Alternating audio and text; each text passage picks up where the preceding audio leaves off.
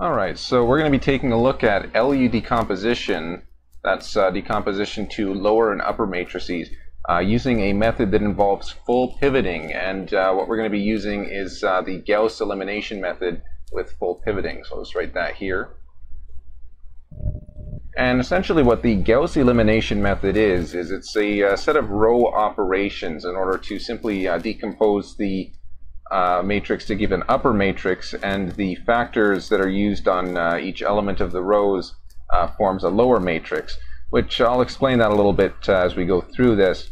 But what we're going to be using is we're going to be using the same matrix as I uploaded in my previous video, in which we derived LU decomposition simply by using direct formulae. In this example here, we're going to be using pivoting matrix, or a row permutation matrix, in order to swap rows up and down, as well as row operations in which we subtract one row from another, for example. So let's actually just get started with this.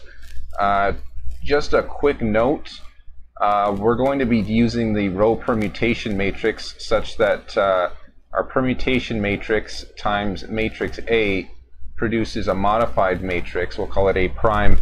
If we were to do that the other way around, we would simply be swapping columns. Basically, our permutation matrix is going to be starting off as the identity matrix, only we're going to be swapping the rows around. So for example this, and that's going to produce a new row permutation matrix, which can be pre-multiplied by matrix A. So we're just going to keep that in mind as we go through this. I'll explain again as we go along. Let's just get started here with the first step. So in the Gauss elimination method with full pivoting, we want to make sure that our matrix row that we're working on currently has the largest number in its first element. So for this example here, our first row is going to have 4 elements, and the first element can either be a 3, a 6, a 0, or a 1. Well, in this case, the 6 is going to be the largest possible entry for that row. So we're going to swap these two rows as our first operation, and the pivot matrix for that is going to look something like this, which, as you can see, it is simply the identity matrix, except these first two rows have been swapped. So if we multiply P times matrix A, what we get is something like this. And in the Gauss elimination method, one of the first operation that we do once we get the matrix formatted the way that we want it is we take this first column, this first element, we make the other elements on the first element of the row, we want to make these all equal to 0. So we have to subtract some multiple of this first row from all of these other rows in order to do so. And in doing this, we get the lower matrix, or we get the factors for the lower matrix, such that the diagonals are always going to be 1, because we're not subtracting anything from this first row. The second row, we're going to be subtracting 3 times 1 over 6, which is going to be 1 over 2.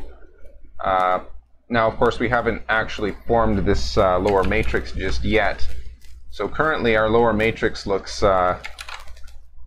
something like this. We have our first row, which we're not subtracting anything from. Now we're going to have this second row here, this 3705. We're subtracting 1 over 2 from the 3705 to get that equal to 0. For the third row here, we're subtracting 0 because it's already a 0 in that first column there. And in the last row, we're subtracting 1/6 times 6, which is going to be the factor that this row is multiplied by when we subtract it. Thus, we're going to have 1/6 on this bottom row. And we'll just write that out here specifically what we're doing. We're going to be doing row 3, or row 2, minus 1/2 of row 1. We're going to be doing row 3 minus 0 of row 1, and we're going to be doing row 4 minus 1/6 of row 1. So essentially the row 1, that's this top row here, that's what we're currently working with. We're trying to make all other elements in this first column equal to 0, such that this first row is the only one that has an element in the first column. So if we go ahead and apply this here,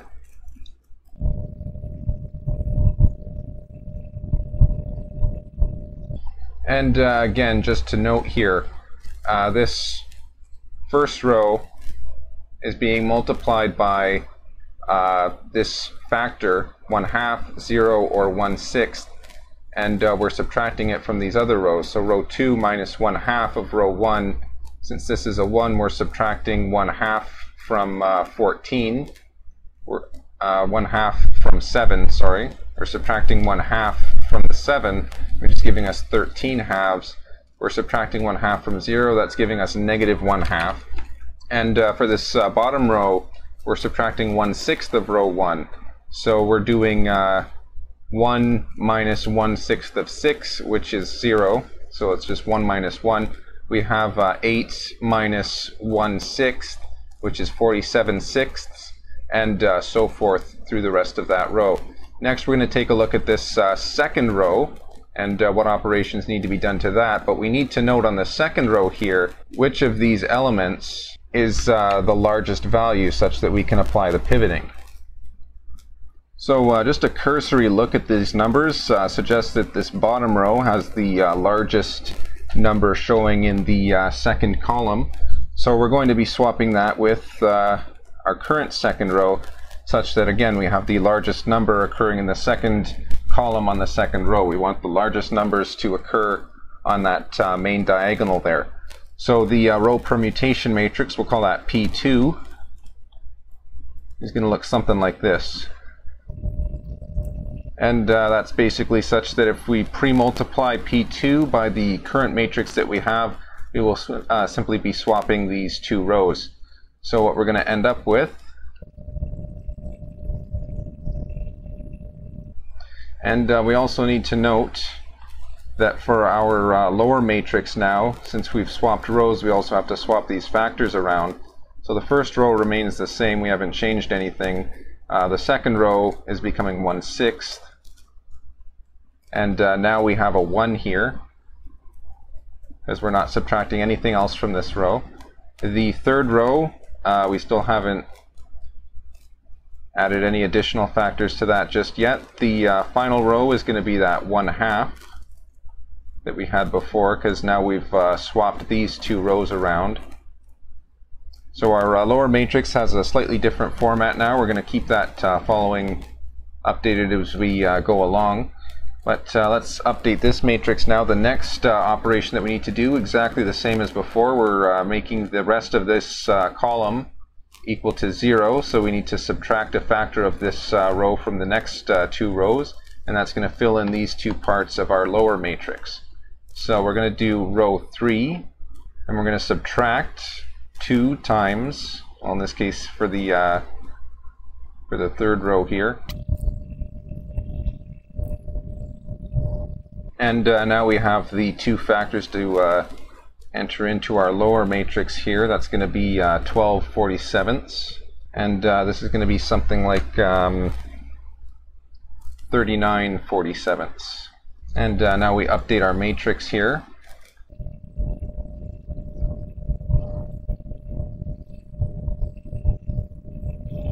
And now we're on the last row. There isn't any additional pivoting that needs to be done.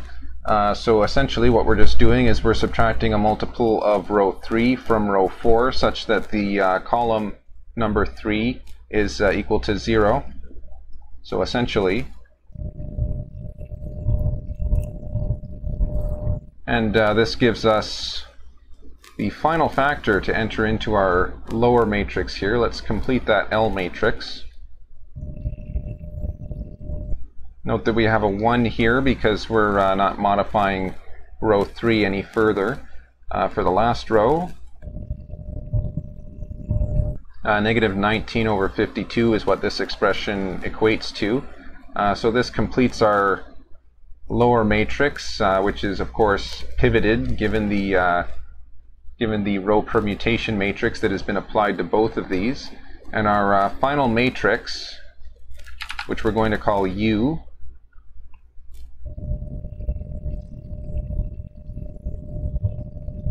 and this gives us our upper matrix. And finally, we need to identify our row permutation matrix. That is the effective matrix that is pre-multiplied by our original A matrix in order to get this into the format that we solved it in. So if we recognize our row permutation, this is our, I'll call that P1. Our first row permutation was swapping the first two rows. So we had, effectively, we had matrix A, which was pre-multiplied by permutation matrix P1. And then at a later point, we applied another row swap, which gave us a second permutation matrix P2, which was again pre-multiplied. So therefore, our effective permutation matrix is going to be P times A, such that P equals P2 P1, which is going to be equal to the multiplication of these two permutation matrices, 1, 0, 0, 0, 0, 0, 0, 1, 0, 0, 1, 0, and 0, 1, 0, 0. That's our P2, multiplied by matrix P1, 0, 1, 0, 0, 1, 0, 0, 0, 0, 0, 1, 0, 0, 0, 0, 1. And basically we just multiply these two together. And this is the effective permutation matrix, which when multiplied by matrix A results in the matrix being arranged such that we can apply Gauss elimination without having to do additional pivots. This is effectively all the pivoting that we've done with that matrix. Now, if we wanted to get matrix A back, traditionally with LU decomposition, matrix A would be equal to matrix L times matrix U, basically your lower and upper matrices multiplied by one another. However, since we've applied pivoting, we have this row permutation matrix such that P times A is equal to our LU.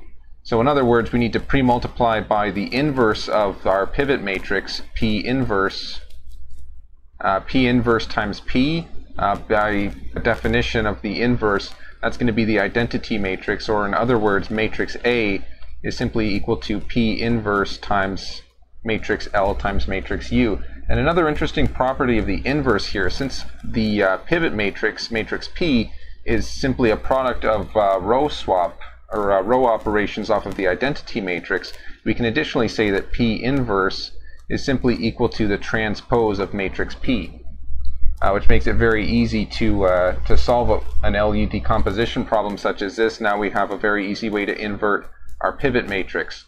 So let's write this out in final form here. Or you know what, let's write this out in the form that we would have if we were doing this on a computer. So for a computer, the way that it's going to store the memory is it's going to store it all in a single matrix, such that you're going to have your upper matrix elements up here, and that's going to be split down the middle. You're going to have your lower matrix elements down here. That's simply to save memory, because all the other elements in this is going to be either 0, or in case of the lower matrix, that main diagonal is just a 1.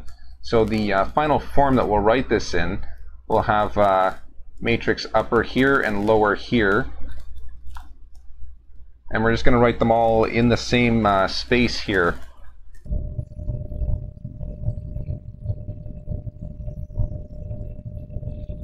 And again, this we can basically split this down the middle here, such that this is our lower matrix, this is our upper matrix, and we need to just note that the lower matrix has a main diagonal.